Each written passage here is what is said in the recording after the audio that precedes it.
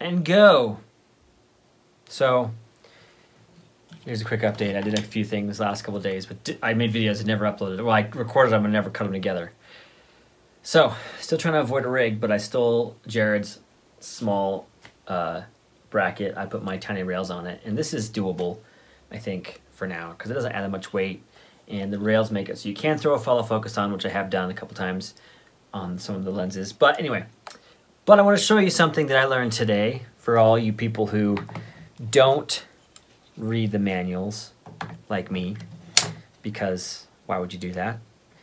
How to get mic input on the mini jack, 3.5 whatever millimeter, whatever the jack is called, mini jack, because for the life of me I couldn't figure out for a while, because all I could get was line level, and I thought I gotta throw a mixer on here. The only way to get mic level is going to be through the XLR.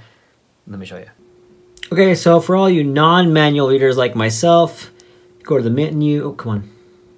You go to the menu and you go to your audio.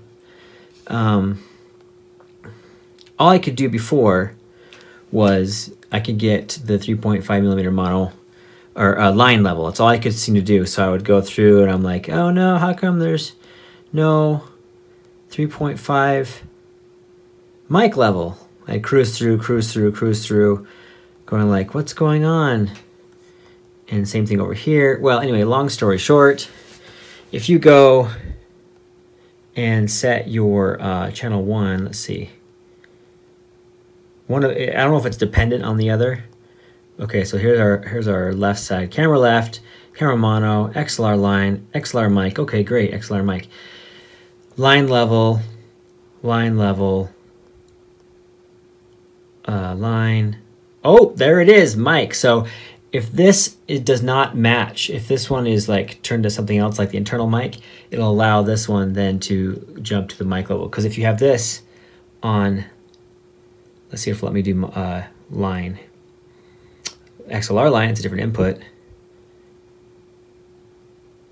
Yeah, so these, the 3.5 has to match. That one can't be line level, one can't be mic level, which makes sense. But for some reason, in my brain, I never connected the fact that you could maybe turn off one and cycle through and get to the line versus the mic level, if that makes sense. So when looking for, because I was having a hard time thinking, okay, if I want to throw a mic on here, I got to get an XLR adapter and it's got to have a little thing that hangs down, it's a pain in the butt. Nope, just make sure you turn off one of the channels to be mic and or line, depending what you want to do, because they have to match if you're going to do that, or just turn it off, or use the good old scratch track and the camera itself, and then you can cycle through whatever you want as far as mic or line level. There you go. You learned something from the internet today, and it's worth it. So the public service announcement today is read your manuals, which means you have to plug in the SD card and open it up, or at least download it, because there's that too. So read your manuals, especially for really simple menus, which you think are really simple, which turns out are not as simple, or they're simple. You just got to read the manuals because you're, oh, I'm touching that, I should be touching this, because you're not as smart as you thought you were. That would definitely categorize me. All right, back to real work.